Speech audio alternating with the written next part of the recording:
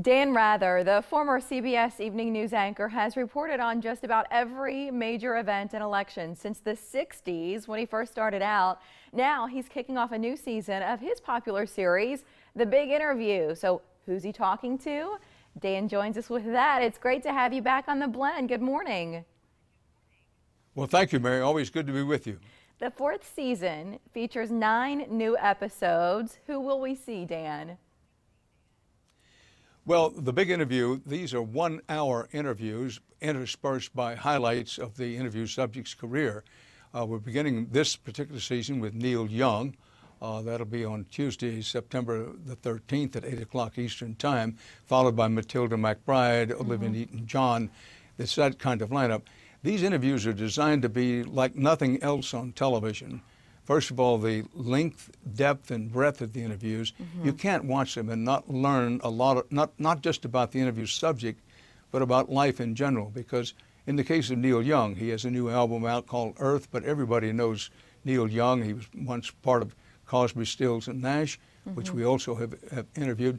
So I'm very proud of these interviews. I still do, I'm covering the presidential elections. I still do investigative journalism. But this particular program on Access TV has become near and dear to me because, frankly, I'm learning a lot doing these interviews. But specifically, Neil Young is more than a rock legend. So what did you learn about him as an activist? I'm curious about that. Well, first of all, I was very interested in how he had polio when he was a young child. I had rheumatic fever when I was a young child and could relate to that. And I think just talking to him about that was one of the more interesting parts of the interview, how the effect of having polio and feeling yourself a cripple, quote unquote, at a very young age, really sort of centered him and is, I think, the key to understanding as to why he's had such a successful music career. Of course, I was also interested, I think most people would be, he's had an up and down relationship with Crosby, Stills, Nash, and Young, sometimes with Young. So sort of inside the music business. One of the things we try to do, Mary, with these interviews is take you inside, take you behind the scenes.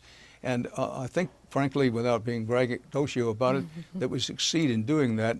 We know this is one of the things that's made the interview so popular on TV. Sticking with music, but a different genre, Martina McBride is another name that stands out to me this season. As stars go, she seems to me to be so grounded. What did you take away from your time with her? Well, grounded is the word for her. The poet John Donne once said, "It's harder to catch a falling star than to find a beautiful woman whose heart is true." With McBride, her heart is true. She's very family-centered.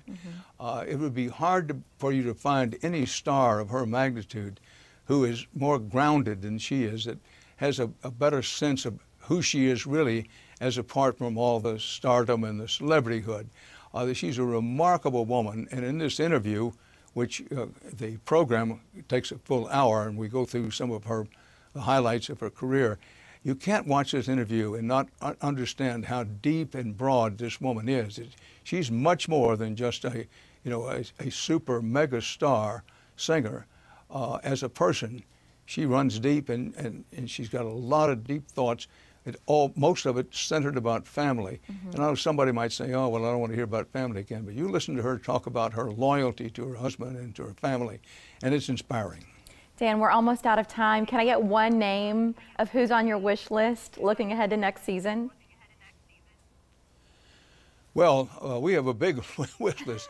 I'd love to do Bruce Springsteen. We don't have an agreement from Bruce Springsteen. But he'd be right up near the top of my list. Okay, The Big Interview returns to Access TV on Tuesday at 7 o'clock here in our neck of the woods. Thank you, Dan.